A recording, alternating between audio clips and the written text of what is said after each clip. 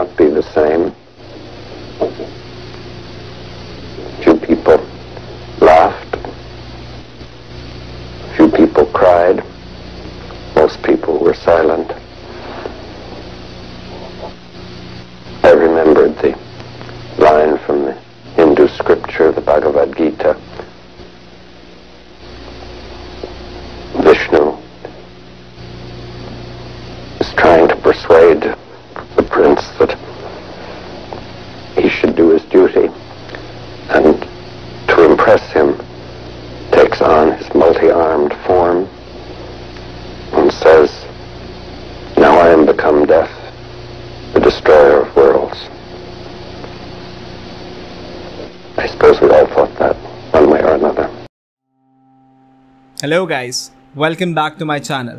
I hope you all are doing safe and fine. Yes, the father of atomic bomb, it's J. Robert Oppenheimer, the man who changed the entire history.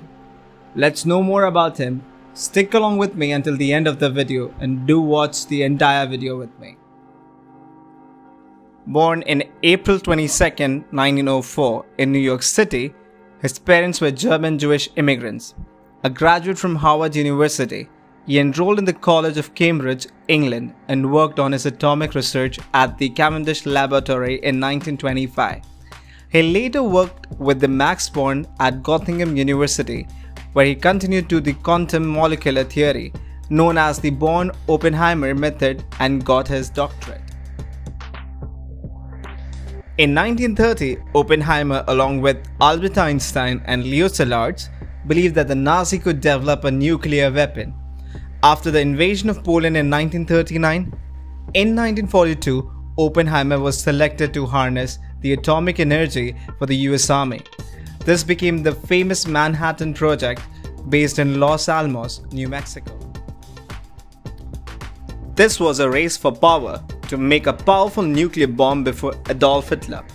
Along with Oppenheimer, there were many other scientists who were on a mission to document fission process involving uranium-235.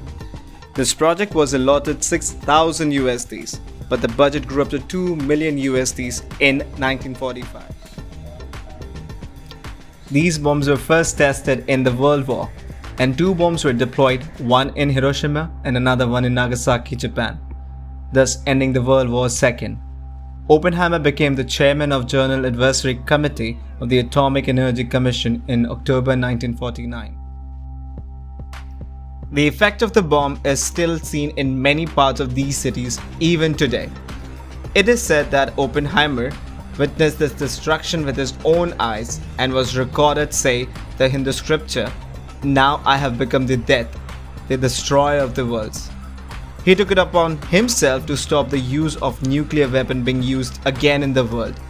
He believed his hands were covered in blood of the people affected in the blast. He visited President Harry S. Truman to place international controls of nuclear weapons.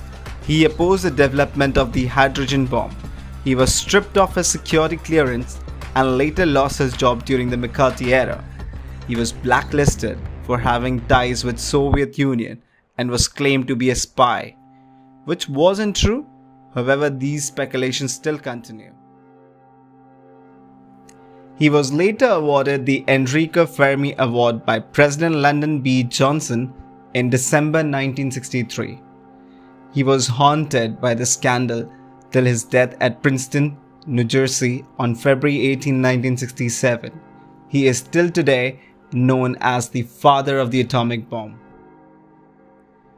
Alright guys, thank you so much for watching. What do you think about the story of J. Robert Oppenheimer? Do let me know in the comment section. Let me know what would you like to see in the next coming video. If you're an online gamer and like play online games, I have a cool website given in the description box. Click on the link, it's my friend web page, you will enjoy it for sure. For cool face mask at best price, please click on the link given below. If you enjoyed watching this video, smash that like button. In case you are new to my channel, please don't forget to subscribe it. Press that bell icon to stay up to date. Until next time, stay safe, peace out.